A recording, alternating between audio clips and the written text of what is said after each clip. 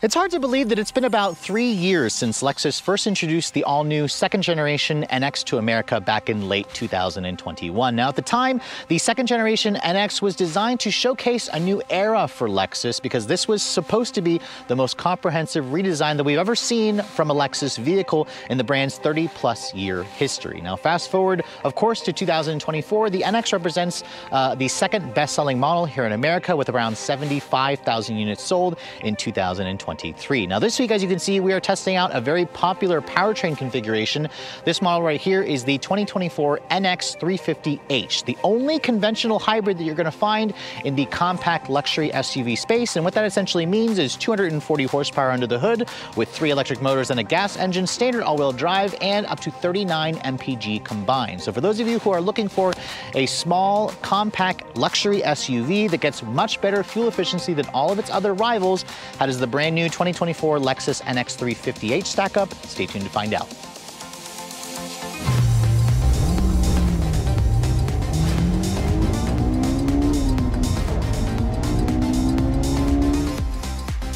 Now, this all-new second-generation NX has only been around for a little under 3 years now, so obviously in terms of the styling, things haven't really changed. But before we talk about the design, I thought I'd pop the hood and show you guys, or remind you guys, what's powering this thing. Now, as you can see, unlike the RAV4 on which this vehicle is based, Lexus decided to use hood struts to actually hold the hood up as opposed to a prop rod.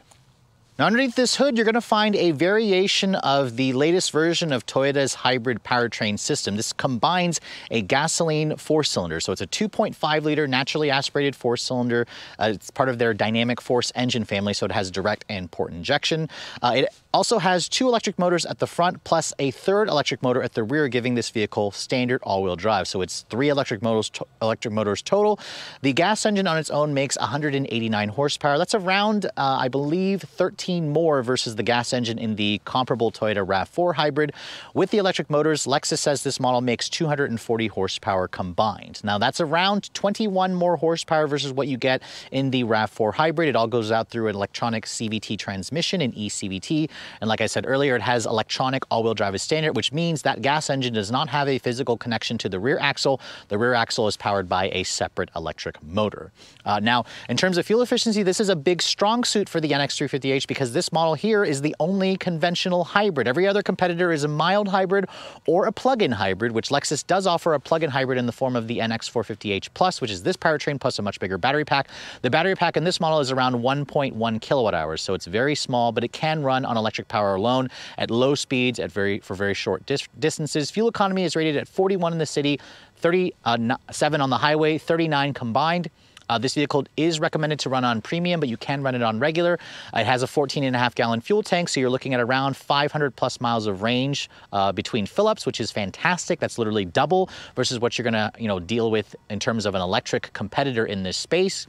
And in terms of the 0 to 60 time, Lexus claims 7.2 seconds. It has a top speed of around 124 miles an hour. This vehicle can tow up to 2,000 pounds, so not the most, but again, most people in the segment don't really tow heavy loads. This car also, as it sits, weighs in at around 4,200 pounds. But let's go ahead and close up this hood and talk about the exterior styling, because this car, well, even though it's been on the market for a couple years now, almost 3 years, I do think that the NX still has a certain appeal to it. I suspect Lexus is probably going to be working on a refreshed model for 2025 or 2026. You can see the 350h only comes as basically a premium or a luxury trim. This model that I'm showing you is the luxury trim. If you guys are looking for the F-Sport handling package, Lexus does not offer it on the 350h, sadly. This color that I'm showing you is called Atomic Silver.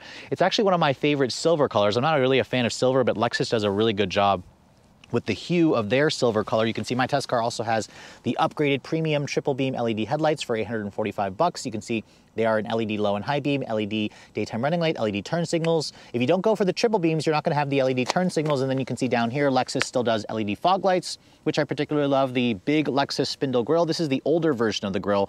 The new RX, of course, introduced a different grille along with the TX. I actually really like the way this looks with this kind of like chain link French design where it has like a gloss gray finish to it. Again, if Lexus offered the F-Sport package on this car, which you can get on the 350 gas or the 450h Plus, it'll essentially give you kind of like a mesh finish with a gloss black grille, along with a slightly different front fascia. But overall, let me know in the comment section below what you guys think of the design, how well it's aged. I think this car still looks pretty good, but again, there are some competitors out there that some would argue look better than this car, but looks are always subjective. Now, moving around the side profile, the NX is a perfect sized vehicle for the compact luxury SUV space at 183.5 inches long with a 105.9 inch long wheelbase. This vehicle shares the same wheelbase with the RAV4, but it's around 3 inches longer. It's a little bit lower. It's a little bit wider. So again, it gives it that more premium stance to it. The non-F Sport models will have unpainted wheel arch molding trim. You can see it's just a gray finish. You can see the wheels. These are the wheels that you get included or optional on the luxury package. They're a 20-inch multi-spoke design with like a really nice silver glossy, kind of a silver gloss finish. They're wrapped in a 235 by 50 R20 Bridgestone all-season tire. I don't particularly love the look of this wheel. I think the 450h Plus has a better looking wheel. The F Sport model has a better looking wheel. So I'm hoping that Lexus will do something with the design of the wheels for these luxury package models when they refresh the car. You can see the mirrors. These are power folding. You have a chrome accent strip here. You have a full 360 camera along with the Lexus Safety System 3.0 integrated turn signals. You can see the chrome is present here along the side. My test car also has the beautiful black and rich cream interior. The 350h Hybrid does offer a pano roof. That's like, I think, an extra $500 extra when you guys go for the luxury package. There's also these integrated roof rails, which are, you know, more aerodynamically shaped, which is nice. And then moving around this angle here, you can see kind of a conventional look. Some people say it looks a little bit like a Mazda. I personally think this car, again, has some really nice lines, but it looks the best in the F Sport handling package. So moving around the rear, you can see this is one of the first Lexus vehicles to get their newest design language with the full LED light blade. You can see it has an LED tail light, LED turn signal, LED reverse light, so it's a full LED. This is also the first Lexus vehicle to get Lexus spelled out at the back as opposed to the Lexus L logo. There's a 350h all-wheel drive badge here, some nicely integrated parking sensors, and then you can see no visible exhaust tips because, again, this is a hybrid vehicle. There are some fake vents that you're going to find over here. The rear window wiper, you can see, is just kind of right in the middle of the glass. There's no spoiler on this car, although it's kind of like somewhat built in, but again, the F Sport model doesn't even include any kind of more aggressive spoiler either. My test car also has the digital camera rearview mirror, so that's where the camera lives, behind the glass. And then if you want to look at the cargo capacity, you can see opening it up. The NX does have reasonable amounts of cargo space, but in terms of the numbers, it's not fantastic. It's around 27 cubic feet of space with the seats up. If you fold down the seats, it has a little under 46 cubic feet of space. So again, by the numbers, it's small for this segment, but it is still fairly usable, but you're gonna find more in something like the Lincoln Corsair, the Audi Q5, the BMW X3. You can see there's a little bit of storage to the side over here. I like the metal kick plates that you find along the floor. And then if you look underneath here, you can see there's a little bit underfloor storage. Your 12-volt battery, I believe, lives underneath that floor here, and then you can see there's a little bit more storage over here. I don't see a temporary spare tire, so I believe this model actually has some run flat tires, so that's something that you may have to address in the aftermarket by putting a temporary spare tire in this vehicle.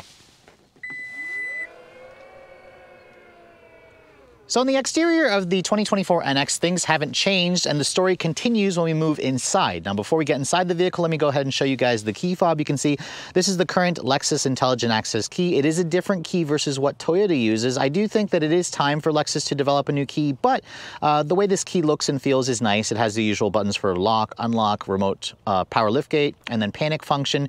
You can also push the lock button 3 times in sequence and then hold it, and that will remote start the vehicle for you. This car also offers a digital key function where you can use your phone as a key. That's an extra $450 that my tester also has. If you're an owner, you can set up your phone to allow you to do that. Now you can see the door handle, this vehicle looks conventional. This was also the first Lexus vehicle to get their digital latch door handle system. So you can see this actually doesn't move. It's fixed into position, and you have to touch this little area here. There's a little pressure pad. That's what opens the door. If you want to lock the door, just touch your finger there. That'll lock the door. You can see the mirrors will power fold. Lexus sadly does not offer an auto walk-away lock or unlock function. So I do wish that Lexus and Toyota would eventually add that feature. Now you can see my test car with the atomic silver exterior has the black and rich cream full leather or semi-aniline full leather interior. These seats are also heated and ventilated, and they adjust in 12 different ways. For the front seats, you also have 3-person memory.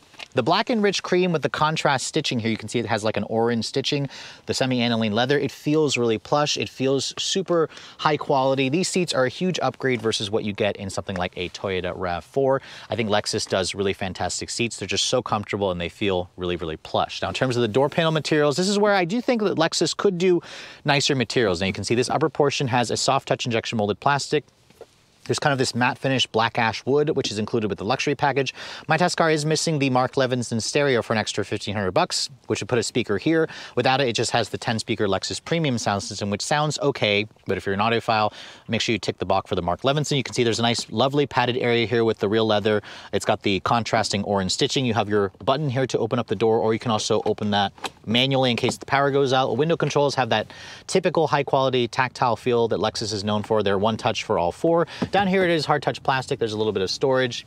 And then if you guys go for like an F Sport model, you'll have a different steering wheel and you'll also have the alloy pedals. This model, again, is not available with the F Sport handling package. Now, getting inside, the NX has a nice, easy step-in height with around 7-ish inches of ground clearance as I shut the door. The door has a pretty solid sounding thunk, although I definitely heard a slight rattle when I closed the door. Let me try that again.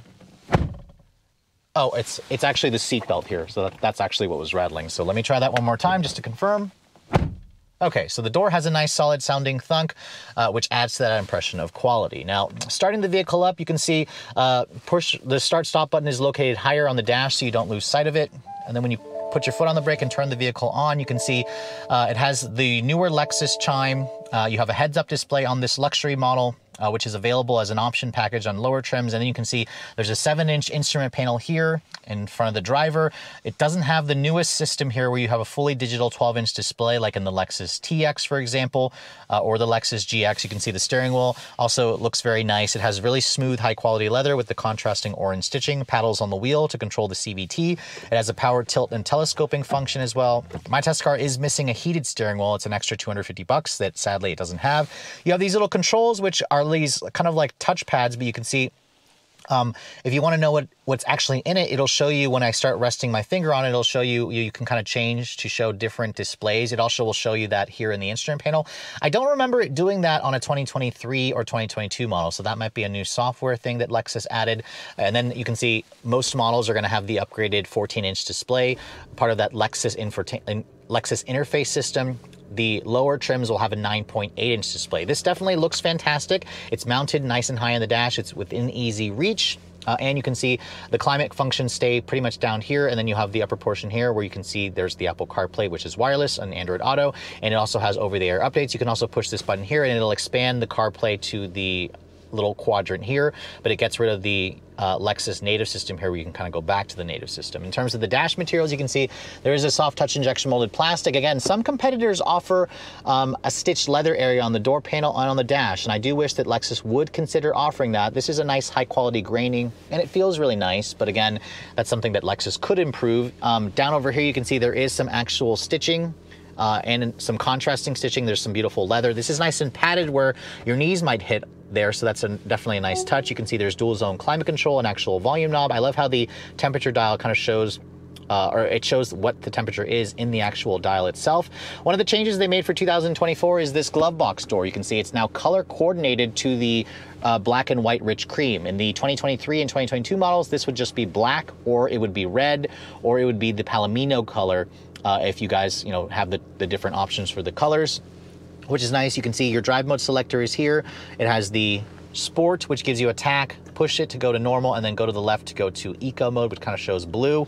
The Lexus interface system here, I've showed you guys before, there's the embedded GPS, which it is a cloud-based navigation system. Most of you are going to end up using the car GPS anyways. You can go to climate over here. You can adjust a couple of things. And then you can also go into the settings here. You can also adjust the ambient lighting. Now, the luxury package does include ambient lighting. They call it thematic ambient lighting. So if you go to illumination, you can choose different themes. The ambient lighting in Lexus vehicles, while it is a nice touch, I will say it's a little bit weak. You don't really see much in terms of ambient lighting. There's a little bit of lighting in the door panels, in the footwells, but I would like to see Lexus do more beautiful, lined lighting along the dash that kind of creates that, you know, that whole effect that you're in something that's a little bit more special. It's nice that it's here, but it would be better if Lexus kind of upped the ante on that. Now you can see there's a button here to push for the full 360 camera. You can see it does a perimeter scan. The graphics on the camera, they could be better, but again, they're not the worst in the segment. I find this view to be kind of useless. Most of you, again, are probably just going to put the vehicle in reverse, and you're going to notice there's the camera there with the top-down view. It has cross traffic, it has automatic rear braking and stuff like that. It has trajectory, it has parking sensors. So again, the graphics are not class-leading, but they're also not the worst in the segment, so that's definitely nice. You have 2 USB charging ports here, an A, or a C and an A. You have a nice wireless phone charging pad here, which my phone is currently charging up, and then you can slide that open. It reveals a nice little storage area here that's hidden. It also is lined with felt, which is nice. This controls your electronic CVT transmission. This essentially came from out of like a Prius, but it does have a nice leather wrapped shift knob. You can see to put it into reverse, you have to kick it that way first and then go up to go to reverse, kick it that way and then go down to go to drive. There's also a sport mode in the transmission there. Push the P button to go to park.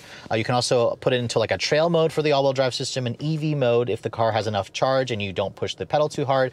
I like how there's not piano black plastic here, but there is here, so that kind of shows scratches and dirt. I kind of wish that Lexus would just use this material on this area here. Electronic parking brake. There's also a nice padded center console here. Open that up, you can see it offers some decent storage and whatnot. It also opens up from the other side too, which is a nice touch. The seats, like I said earlier, heated and ventilated. They offer 12-way adjustments. 3-person memory on the driver's side. The heat and ventilation function also works well. The glove compartment, you can see it's a bin style. It's damped and it's lined with felt. So that's nice. I love the digital camera review mirror, which you can turn off if you just want to go to a conventional mirror by flipping that. That is an optional charge on the upper trims. You can see there's LED map lighting in here, and then you can see big panoramic sunroof. You can't get this still on the plug-in hybrid model, only on the 350h and the 350 turbo model, so that's something to keep in mind. The horn, it sounds pretty nondescript, but at least it doesn't sound puny. So again, everything about this interior is basically still the same, aside from that little color change for the glove box, and I believe the little added graphic here in the actual instrument panel, as opposed to just in the heads-up display. But let's go ahead and hop into the backseat area, because this is where the NX does give up a little bit in terms of the competitors. But if you open up the rear seat door, you can see the door could open up a little bit larger, but you have just over 36 inches of legroom back here. Now you can see the semi-aniline leather and the two-tone combination is carried over, which looks nice. The door panel is still the same soft touch injection molded plastic with that matte finish wood, padded area over here where your elbows would rest. These seats also do give you a slight recline function where you can recline it slightly, or you can also fold it down to create a somewhat flat load floor for this back seat. Now getting back here, let me go ahead and show you guys the space. You can see this is where I'd have the seat to drive essentially. When I close the door, you can see there's a pretty good amount of leg space, foot space underneath. I can get back here and kind of cross my legs. It's a little bit on the tighter side. You do have rear seat air vents. You have two USB-C charging ports, a power outlet. You can get heated rear seats. My test car, however, doesn't have it because it doesn't have the power recline function for the rear seats, which also rolls in the heated seats. You can see, fold this down, there's an armrest with 2 cup holders. And then with the Pano sunroof, you can see headroom space it's fine for me, but if you're over 6 feet, you're gonna notice that this doesn't have very much headroom space. So overall, the interior of this car, the backseat area, is certainly usable for average size adults. If you plan to put a bunch, like 2 car seats in here and all their stuff, you might notice it to be a little bit tight. At that point, you know, Lexus obviously will happily sell you a TX, which is going to give you all the additional space that you're looking for in a family vehicle.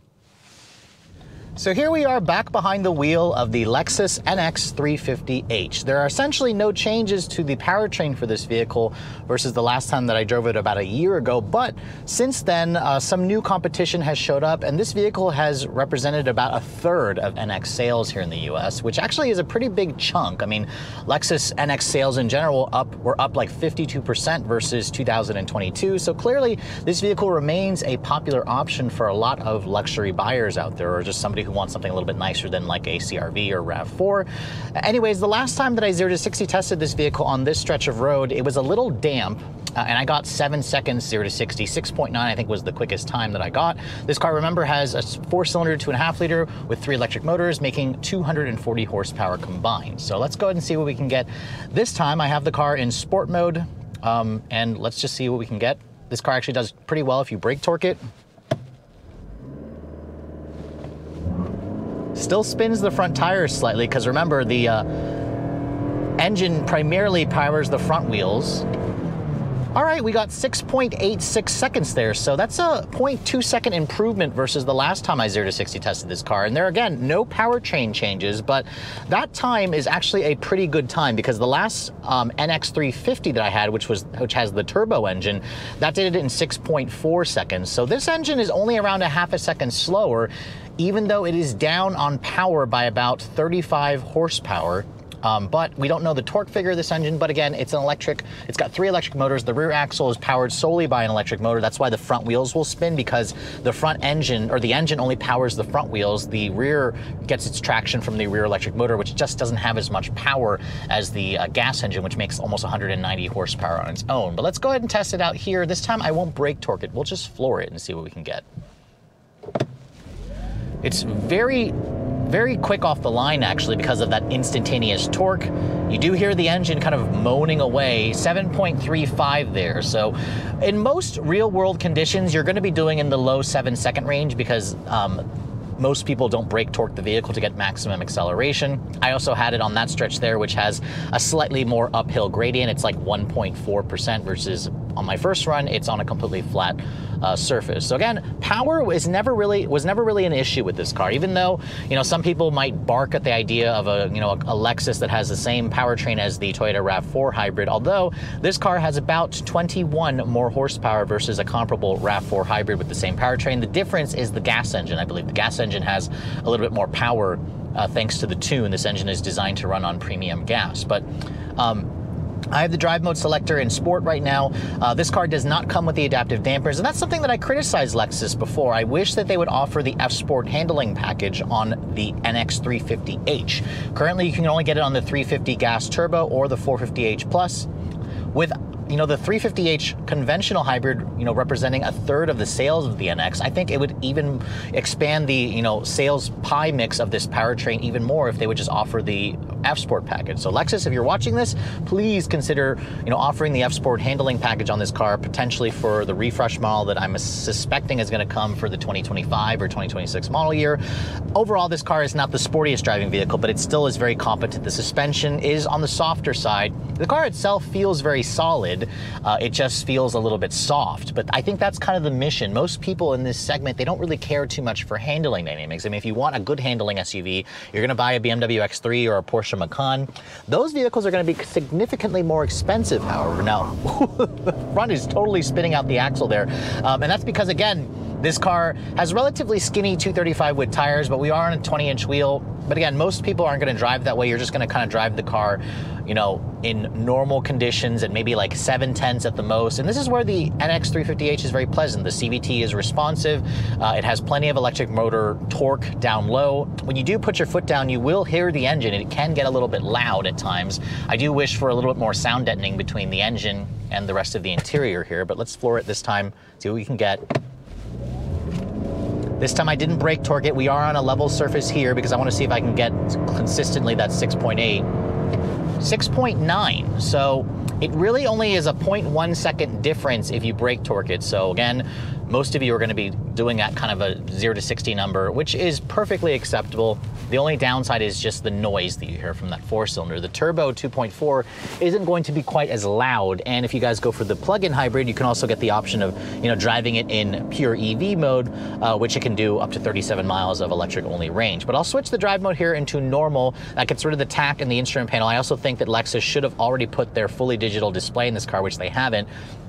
And in this mode here, the steering gets a little bit lighter, the throttle response gets a little bit softer, and you just notice the car is just comfortable. This car is quiet on the inside. I didn't hear a single squeak or rattle, and that's what I really appreciate about Lexus press cars. Every time I have one, even if it's a pre-production car, their build quality is just incredibly solid. You really feel that. The seats are so comfortable. They're heated and ventilated. I'm annoyed my tester for this price doesn't have a heated steering wheel. It's a $250 a la carte option. It should have just been rolled in with the luxury package, I think. I also have this really nice heads-up display. You have the Lexus Safety System 3.0, which includes their pre-collision assist, adaptive cruise control, traffic jam assist, automatic emergency braking, lane keep assist. All of that works extremely well. And again, I really appreciate Lexus's driver assistance technology. I think it's also pretty much at the top of the segment in terms of the luxury brands out there. Visibility is also good. I can see out of the front, the sides, the rear. Also with this digital camera rear mirror, I highly recommend that option. If you don't have it, the view out of the back is still very good. You can still see pretty well. It doesn't have these kind of like, swoopy angles that, limit the size of the rear view or the rear window back there. But overall, I'm still impressed. I mean, this car has been on the market for a couple years now, and there are so many good options out there. There's Audi Q5, Acura RDX, BMW X3, Mercedes-Benz GLC, which is technically the newest option, Porsche Macan, which is an older option, but the electric version is just rolling out later this year for US market. This thing still offers plenty to like, and it's no surprise to me that sales were up about 52% versus last year, because this car kind of ticks all the boxes. And if you're looking for a conventional hybrid, this is again still the only option out there. Yes, there are mild hybrids, there are plug-in hybrids, which are a lot more expensive, but nobody else in this segment offers a conventional hybrid. Now, Lincoln just introduced a conventional hybrid on the Nautilus, but technically the Nautilus is a step above this car. It's built to compete against the Lexus RX.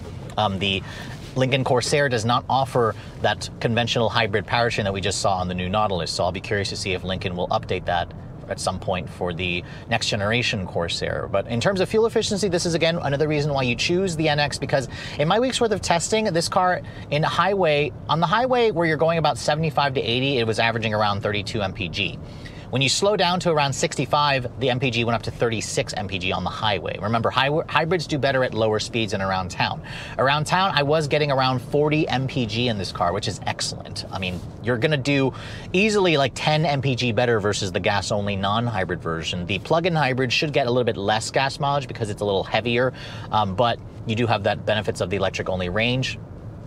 With this 14.5 gallon fuel tank, you'll do about 500 miles on a full tank. 500 miles on a full tank makes this thing an excellent road trip companion, and it's going to literally do twice the range of an electric vehicle like a Genesis GV70 electrified. Again, Genesis doesn't do a hybrid version of their vehicles. They just do gas or they do electric, and that's kind of, again, one of the big selling features about the Lexus NX. So it's no surprise to me because they have so many different options in terms of powertrains, in terms of the styling, in terms of the sportiness or the luxury quotient. I think that Lexus kind of has that secret sauce there, and I think that's the reason why so many people like this car. Combine that with the impeccable build quality and reputation for reliability that Lexus has, and it's no surprise to me that this vehicle continues to be one of the top sellers out there, and it also continues to be one of my favorite options if you guys are looking for a vehicle like this. So with a little over 74,500 units sold in the US in 2023, the Lexus NX was the second best-selling Lexus vehicle here in the States. Of course, it was behind the Lexus RX, which the company did around 110,000 units in that same time frame. But still, this model's sales were up 52% versus 2022. And it's pretty easy to see why. This hybrid version of the NX, the conventional 350h, actually represented around a third of total NX sales. When you add in the plug-in hybrid, sales of the NX electrified versus gas is around a 60-40 split. So obviously, there's room for improvement for Lexus to continue expanding the availability of the hybrid electrified powertrains for the NX. And when you really look at the demand, if you look at Toyota and Lexus hybrid vehicles nowadays, everybody seems to want to get one of those vehicles. Dealers are charging markups on those. Toyota and Lexus can't seem to build enough of those models, especially when you compare it to EVs, because demand for EVs nowadays have really softened, but demands for hybrids have really just increased over the years. And it kind of shows that Lexus and Toyota were playing a really good, smart game, because they really wanted to put their eggs in the hybrid electric basket as opposed to the full EV basket. And it's really showing, great strides for them, because all their dealers are essentially cashing in, and consumers are also loving the hybrid electric vehicles that Toyota and Lexus are putting out. Now, after spending the full week with this model here, just like the version that I tested last year, this is still one of my favorite compact luxury SUVs with that conventional hybrid powertrain. I mean, fuel efficiency, you're going to easily get in the mid 30 mpg range. You'll get closer to 40 if you drive this vehicle mostly in rush hour traffic. 0 to 60 time, as you guys saw, is going to be in the 7-second range or below 7 seconds if you guys are crazy like me and brake torque it and trying to do those stoplight drag races. In terms of the handling dynamics, this is definitely not the sportiest driving vehicle, so that's my one criticism with the NX. The F-Sport handling package helps things slightly, but again, if you're looking for a sporty driving compact SUV, you're going to be looking at a Porsche Macan or a BMW X3 or an Alfa Romeo Stelvio. But again, those vehicles are are far more expensive, and they're also a lot more, high strung in terms of maintenance, and they don't have the same reputation for reliability and comfort that Lexus has. And I think that's kind of the winning combination of this vehicle. The back seat also is a little bit on the smaller side along with the cargo area. But again, if you don't plan to use this to carry your super tall friends or put a lot of stuff in the back seat or in the trunk all the time, this again is an excellent option out there, and it's also one of the few options out there if you guys are looking for just a conventional hybrid that won't necessarily break the bank. Because if you guys are looking to get your hands on a 2024 NX, the base 250 with front wheel drive, which is essentially a Toyota RAV4, a base RAV4 engine, I would probably avoid that, although I haven't driven it yet. I've driven it in the RAV4, don't love that powertrain. That model starts at a little over $40,000, around $40,600, add $2,000 if you guys want all-wheel drive.